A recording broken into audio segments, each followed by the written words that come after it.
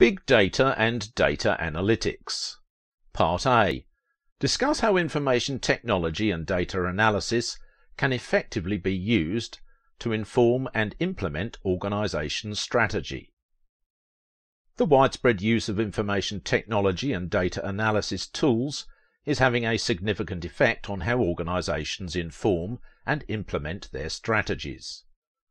Organizations today have more transactional data than they have ever had before about their customers, suppliers, and their operations. The ability to capture and store all of this data has been made possible by advances in information technology. With the help of the Internet of Things, sensors embedded in physical objects such as mobile phones, motor vehicles, smart energy meters, RFID tags, and tracking devices all create and communicate data that is shared across wired and wireless networks. Similarly, Internet search indexes such as Google Trends can be sources of data for analysis. Data analytics refers to the ability to analyze and reveal insights in data that had previously been too difficult or costly to analyze due to the volume and variability of the data involved. The aim of data analytics software is to extract insights from unstructured data or from large volumes of data. Being able to extract insights from data is of crucial importance. For example, data may help organizations to understand the complexity of the environment in which they are operating and to respond swiftly to the opportunities and threats presented by it, or to develop new insights and understand what customers need or want. Part B. Describe big data and discuss the opportunities and threats big data presents to organizations. According to the definition by SAS, big data is a popular term used to describe the exponential growth and availability of data, both structured and unstructured. Opportunities offered by big data to organizations are as follows.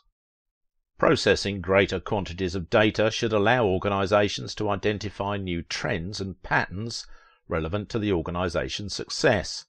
Patterns may give a deeper understanding of customer requirements. The ability to process large data sets of data in real time allows organizations to respond to changing conditions faster. Organizations increasingly have access to more diverse types of data. Historically, data has tended to be in a structured form, for instance, can be stored in databases. However, there has been a growth in unstructured data, as in not stored in a database, which organizations have access to. Big data can provide organizations with an increasing amount of accurate and detailed performance data, in real or almost real time.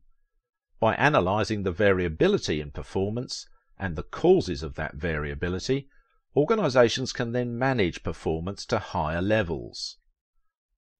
Threats associated with big data are as follows. Capturing and storing greater quantities of data increases the scope for things to go wrong. Attempts by hackers to access organizational data sets are on the increase as such groups look to exploit the value of the data held. The widespread use of IT infrastructures in capturing and storing data in digital form presents a challenge in keeping it safe from the threats posed by computer viruses. The threats posed by hackers and viruses raise legal considerations, especially if stolen or corrupted data relates to individual customers.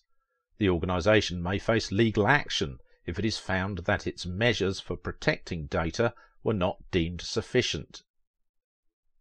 The use of big data increases the danger that an organization's management spends longer trying to determine the value and patterns within the vast amounts of data they have captured instead of concentrating on running the organization. There is a focus on finding correlations between data sets and less of an emphasis on causation.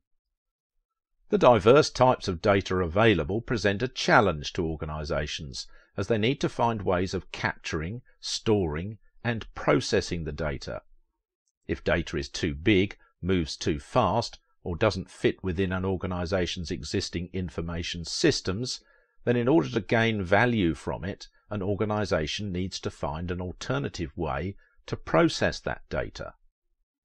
As a result, organizations may feel compelled to invest in upgrading their IT infrastructures to capture and store more data, even if the benefits of such an approach have not been fully considered. For that data to be beneficial for decision making, it needs to be reliable and truthful.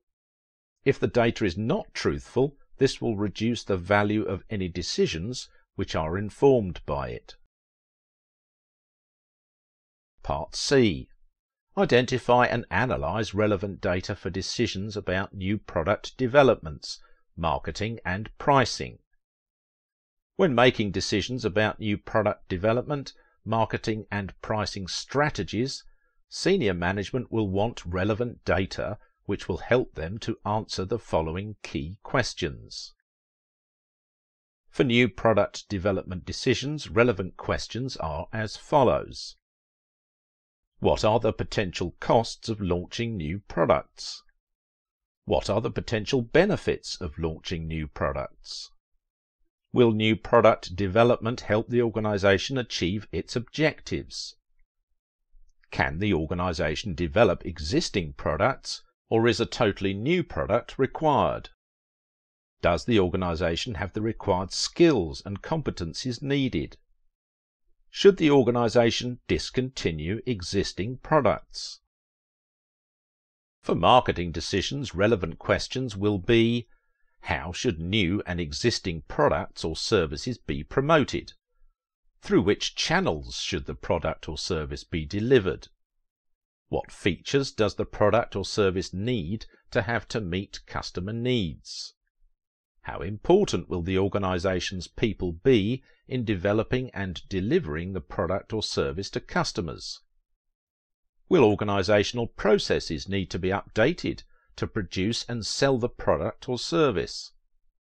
How might competitors respond to an initiative to the introduction of new products or services?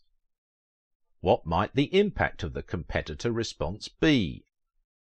Which customers are the most important or profitable for us?